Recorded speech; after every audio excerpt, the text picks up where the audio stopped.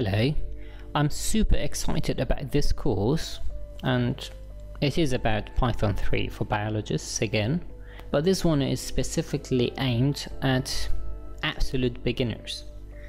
So if you think that you don't know much about bioinformatics or much about Python, this course is just for you.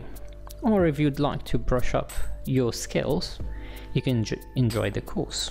Some notes about this course is, I upload one lecture every Sunday. The playlist contains about 20 video lectures, and this is an introductory course. It doesn't contain advanced information. I use Jupyter Notebook. This is Jupyter Notebook, but you can use Python standard IDE. The code works the same.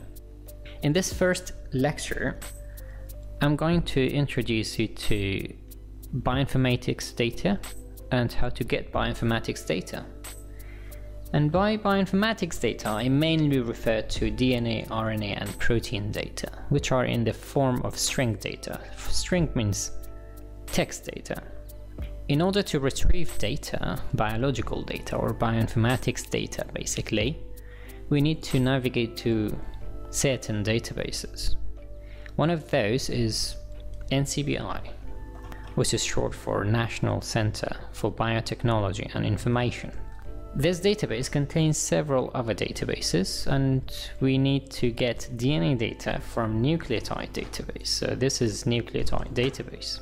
Once you navigate to Nucleotide Database, you can write down your query and you are going to be returned lots of information, data. So let's try this out.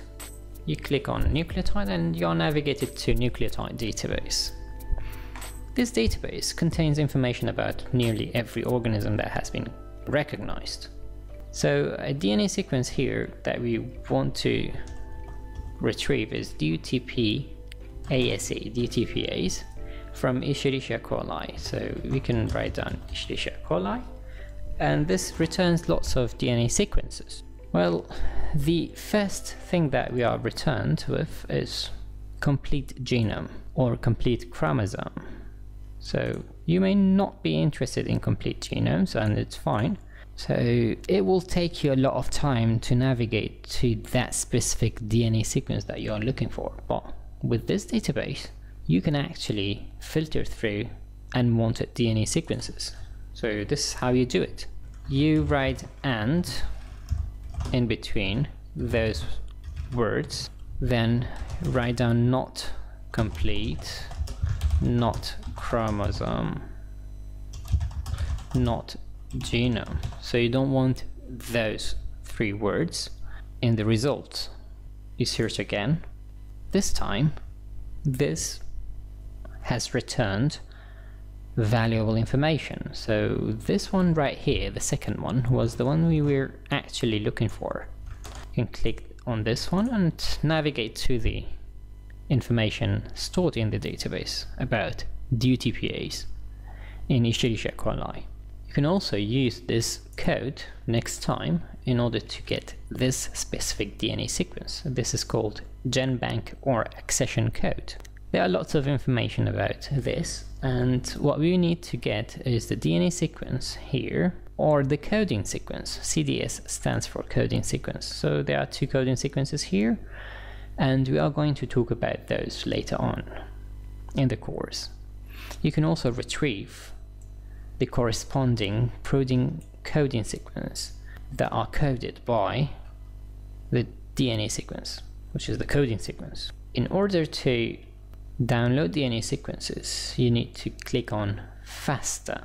This is a specific type of file called FASTA file, and it has a kind of a marker in the beginning. This is a FASTA marker, and if you draw it, it's like greater sign, and it is followed by accession code, then the genus name, which is E, Escherichia, then the species name, then the name of the gene, DUT gene, for DTPase. Then there are other information listed here.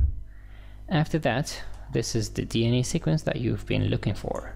This DNA sequence contains return characters, which are unwanted, And in the next coming lectures, I'm going to go through the process of removing those, if you would like to.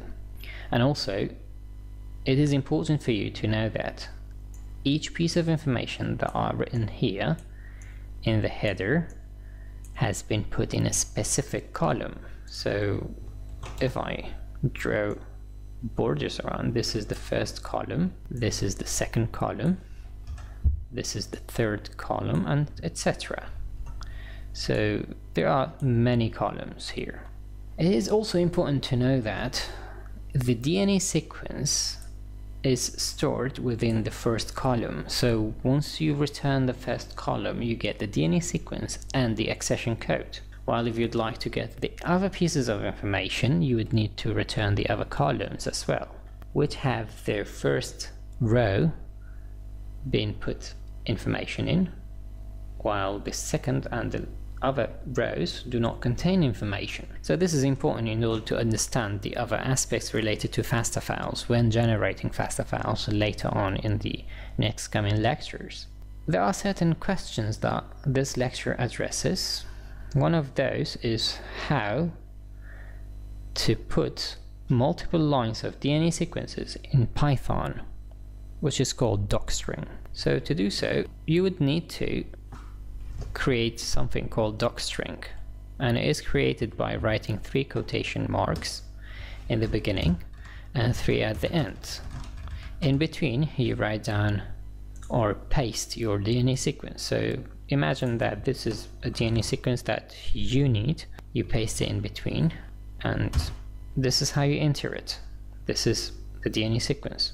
If you have a look, this returns the DNA sequence along with the return characters. These are enter marks or paragraph marks.